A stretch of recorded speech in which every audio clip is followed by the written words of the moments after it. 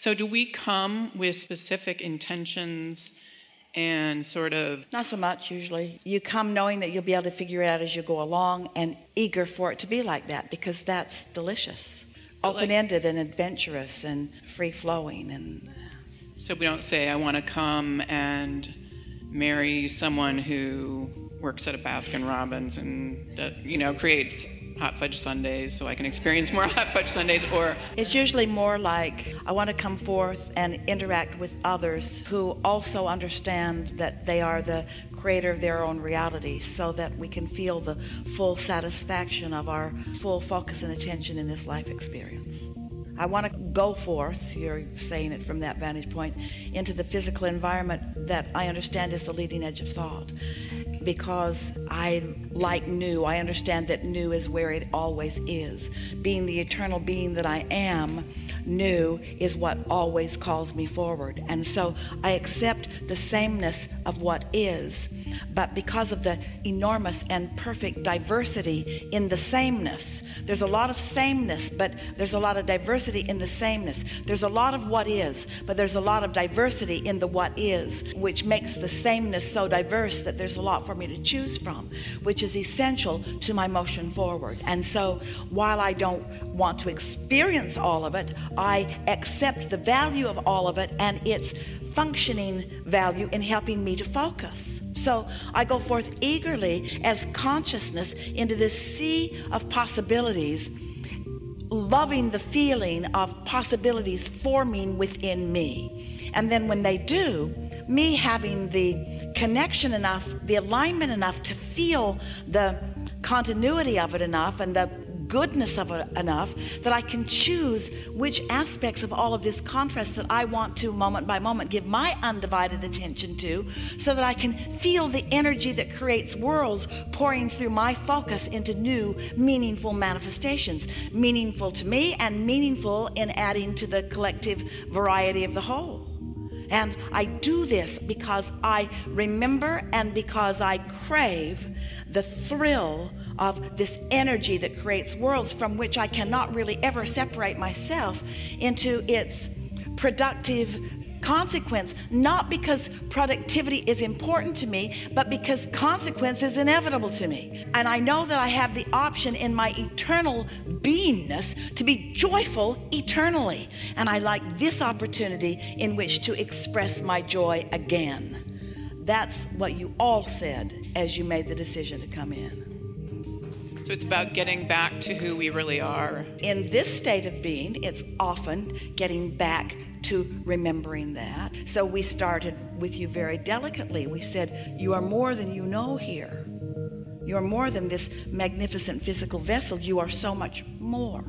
You are more than you can see or hear. You are more than your physical senses exposed to you. You are so much more. And we began wanting you to get into touch with your emotional center, which would help you to understand the moreness, because your emotional center causes you to understand that there's you focusing with your mind, and that there's your source focusing with the mind of source, that there's you and your inner being, and this inevitable eternal relationship between the two, which helps you to focus your energy, to continue being that, while this life experience allows you and your inner being to then become more. And then we explained to you that you are like the pioneers out here willing to explore, while your inner being stands in that non-physical knowing, not wavering in the energy of alignment, always aligned and rooting for you to be able to take that alignment into new places. That's why you came, to take the alignment of source into new places. And why? Why? Because it's fun. Because it feels good. Because it's satisfying. Not because it needs to be done. It inevitably will be done. Not because it's broken the way it is. It's perfect the way it is and getting better. It's only from a vulnerable stance that humans try to get us to explain that they were meant to do something, or that they were meant to be something. They're looking for some bigger meaning only when they're feeling the absence of that connection. tying it into what we were saying earlier, when you're tuned in, tapped in, turned on, and having a brilliant, glorious time in the now, you're not so goal-oriented. And you get goal-oriented from your lackful place, when you feel not enough or like you need some greater recognition. But there is nothing more beneficial to you or to the world who sees you or who embraces you or who acknowledges you than your alignment to source and your flowing of it into the environment.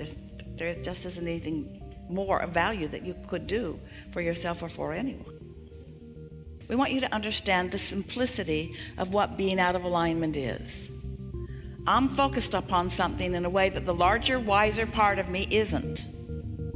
It really is that simple. So if I don't like somebody and it feels awful, that means my inner being is really appreciating that person.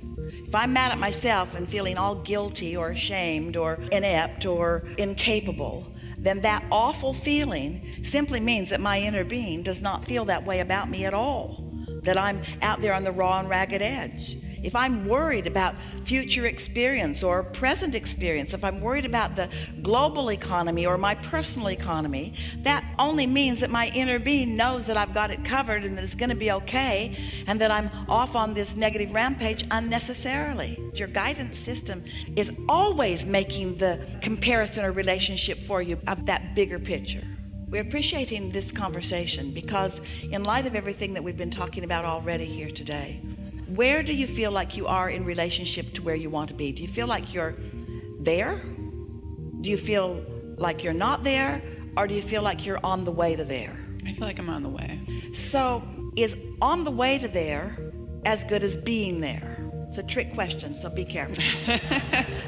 Because we've just been saying how Esther and others have been really enjoying the manifestation. Esther says, Abraham, I know I'm supposed to like focus wheels and I'm supposed to like meditation and I sort of kind of do all, but I really like the manifestation. But you know, as we watch Esther, it's not the manifestation that she's liking. It's that sweet spot where the manifestation is beginning to take place. It's sort of like, you know, you got together with your family, you spread out a great big impossible to appreciate puzzle on the table. There's 5,000 pieces. People come and go. They put pieces together in the puzzle. Most of the day, it doesn't even look like anything. You really can't find anything. The little kids are doing a better job of finding the pieces than you are, even though you're focusing really hard. And then the puzzle is shaping up. The puzzle is shaping up. And then some smart aleck comes in and puts the last 5 pieces in the puzzle. And we say, you do like that better, don't you? In other words, isn't there something sort of satisfying about doing that part, but didn't the other part have to come first? And so we want you to feel satisfaction in all parts of it, knowing that, of course, it's going to come together. It's going to come together. Whatever you want is going to come together. But the more you are enjoying it before it comes together, then the more you're getting the point about what it's all about. Because as soon as you get a manifestation, you're going to like it for just about the afternoon. I really like having this, but now what? And those of you who are really feeling a lot of satisfaction have a whole lot of things that are coming into being. And more, aren't they converging one with another? Aren't you finding some central place within you that is sort of orchestrating the way things come together? And aren't you beginning to feel your power? Aren't you beginning to feel your value and your worthiness more and more and more? So, do you know? Do you understand? Let's use that word. We like that word so much. Do you understand that you create your own reality? Is that all right with you? And do you understand that even though you are beautiful in your physical beingness, that you're beautiful to see and to touch and to hear and so forth, even though you are beautiful in your physical beingness, that you are much, much, much, much more than that. And do you understand that the non-physical part of you, the soul part, the source part, the energy part, adores your physicality? That your soul or source likes the cellular nature of your being, enjoys when you eat, that the cells enjoy the nature of the nourishment that you provide, but that your inner being also likes the flavors that you are choosing. Can you sort of get that? Can you feel that much of your own personal enjoyment is because non-physical is focused with you and taking pleasure in this manifestation out here? Is that making some sense to you? Can you feel the value of thoughts turning to things? Does it make sense to you that this physical environment is the furthest extension of consciousness? That's a little tougher for you to say yes to, isn't it? Because it's a little bit of a difference in the way you have been looking at it. But use your logic just for a moment and think about the momentum that we've been talking about all day today.